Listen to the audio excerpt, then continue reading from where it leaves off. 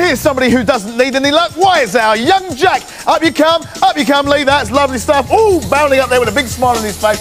Please, let me relieve you of the show, Captain James. Lovely stuff. Now, you know what's about to happen, don't you, matey? Yes, Dave. Yes, Dave. And you know what's about to happen too, don't you? Dave. Oh, please, go through my archway of agony. Go on, off the pair of you go. Because it's time now for the Gunk Dunk.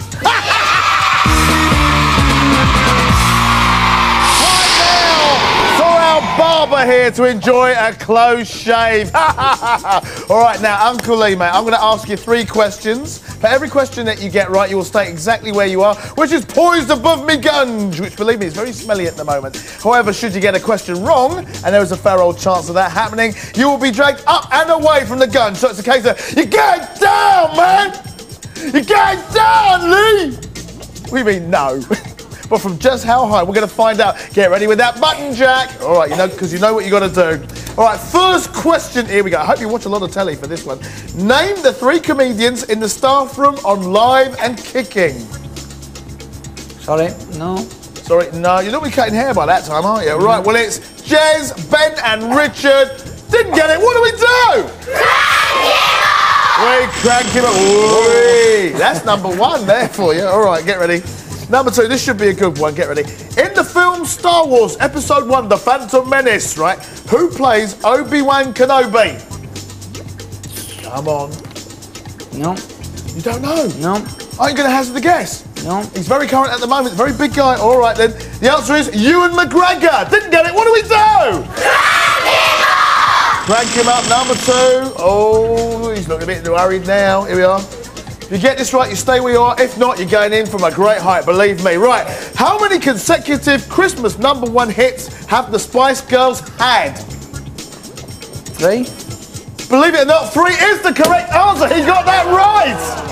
But the problem is, though he stays where he is, he's still got to go down. That's right. This is the geezer who won't cut your hair the way you want it. Please, Jack, push that button and get your own back.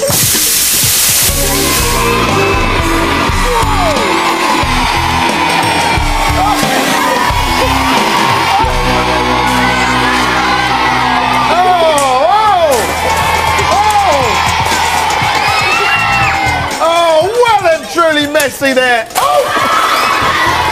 Right, still some more coming down. Listen, Jack, you managed to get your own back on your Uncle Lee. How do you feel? I feel brilliant. I feel brilliant. I love it when children say that. OK, we've also got you a mystery prize as well. This is what Jack's won. You've won a VIP trip to Alton Towers. Now, believe me, Jack, when I say this, you'll have a fabulous day there. Have you had that fabulous day here? It's been brilliant, Dave. Ooh, just wanted to know. Listen, this is for you. Your very own Get Your Own Back trophy. Your bag as well. And look at this. Be the envy of your mates with a Get Your Own Back sweatshirt. Please give it up for Jack. Yeah! Oh, nice one. Time now for us to take a look at Uncle Lee. Yes, the demon barber. There he is. Oh, complete with funky new hair gel. Anyway, that's all from us here. Do join us again real soon for more grumpy grown-ups in the Gunge. See ya. Bye-bye.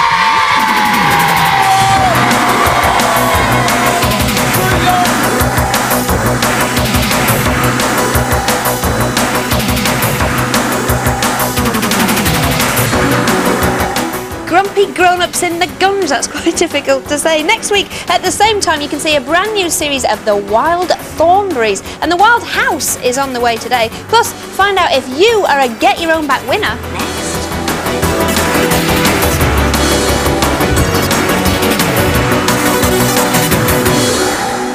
I really like that.